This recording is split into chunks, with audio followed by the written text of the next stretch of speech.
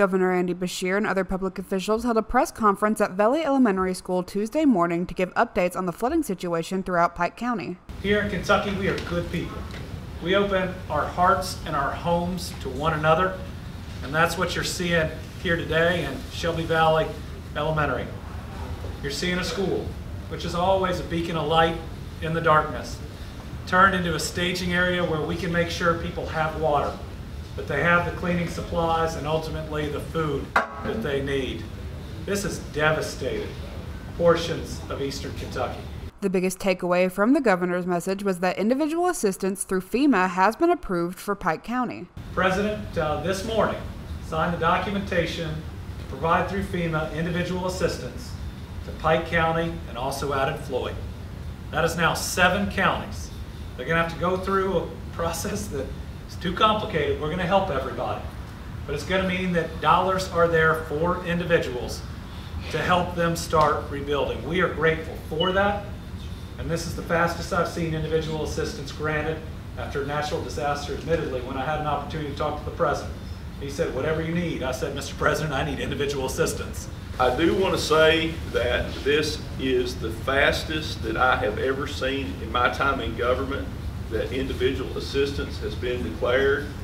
I reached out, I've talked to the White House's emergency disaster coordinator. They promised us help, and the White House delivered.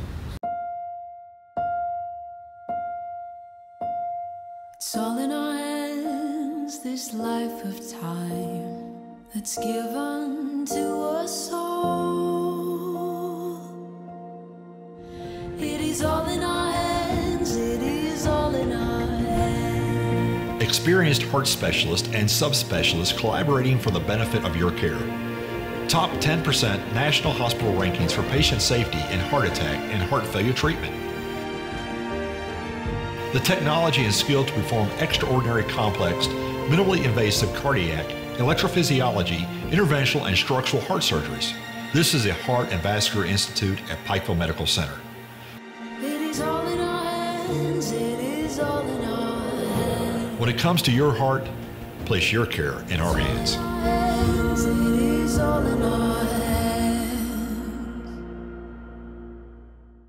The process for filing a claim for individual assistance can be complicated, but that process can now be started online. The governor is also hoping to soon have a location available for people to go to in order to speak to an individual from FEMA in person to assist in the process. Within a day, we think we are going to have a set location where people can come in and talk to people face to face. It is not an easy process. I would recommend talking directly to a FEMA person, even if it's just starting your claim online. Make sure you do that. We've also been promised people in the field. 7 months ago, we had them out there with tablets, walking house to house, making sure that they get the pictures and everything else. And I personally asked the president that FEMA do a little bit better this time on the number of people that are ultimately approved.